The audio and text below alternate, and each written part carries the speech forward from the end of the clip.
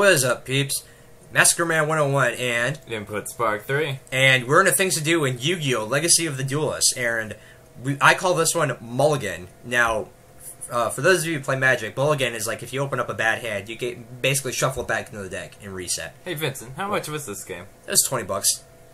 Hearthstone doesn't make you pay $20. Well, you know what? Shut up. Shut up. Says, okay, this is important right here. So, I'm at 63,357, and this is basically a whole pack reset exploit that I found. Basically, you can open as many packs as you want, and if you don't get the card you want, you can just reset, get your money back, and then just keep opening. So, I'm opening the Alexis Rhodes booster pack because I want Necros cards, because they're really good. Like, the deck in real life is crazy. It's like at the top of the competitive charts, and it searches itself. It has, you know, it has a lot. You can like get resources back easily. It's a pretty dumb deck. So I'm getting a lot of just like junk cards here that I don't want, or I'm getting some decent cards that I already have. So I actually get one right here, Necros Kaleidoscope, which is one of the cards like you actually need in the deck. But I already have all that I need, so I just move on. Another important thing to remember this glitch is that you can't exit this menu whatsoever. If you exit the menu, you will not find any way to get your money back. So you're probably wondering, it's like, oh, how you pull this off? So what you want to do is you want to exit out, and you want to literally sign out of your account. Now you want to press the button as you're in the menu. You don't want to go back into the main menu, or else it won't work. Yeah.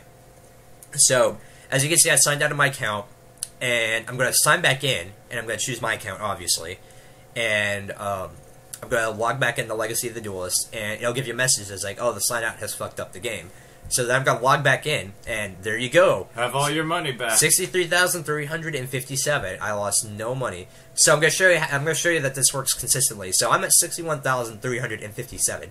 Now I'm going to go after a card called Supply Squad, which I'm going to be honest, a lot of these cards are super hard to pull. Like, the ratios are ridiculously stupid. It's just like, this is one of the cards where you have a very low chance of pulling it. Didn't you say it took you 20 minutes to get this? Yeah, it took me literally 20 minutes to pull this one card. And the card I'm looking for is a card called Supply Squad.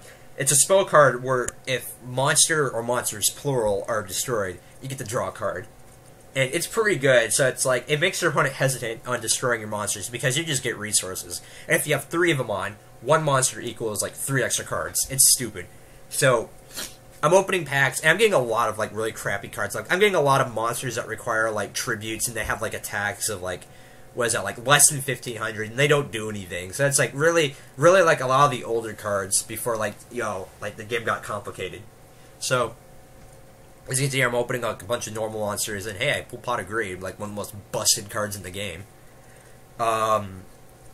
So yeah, that's basically it. I don't really consider this like cheating. I think it's just more like a reset because it's still random.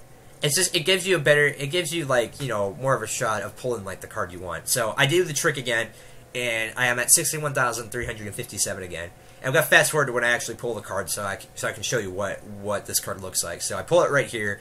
I'm super excited because I actually want to do something else with my life besides sitting on my ass and opening virtual card packs. So, once per turn, if a monster you control is destroyed by battle or by card effect, you get to draw a card. Pretty good card. So that's it for this video. If you want to go see more, go to achievementhunter.com or the Community Hunter and watch their stuff.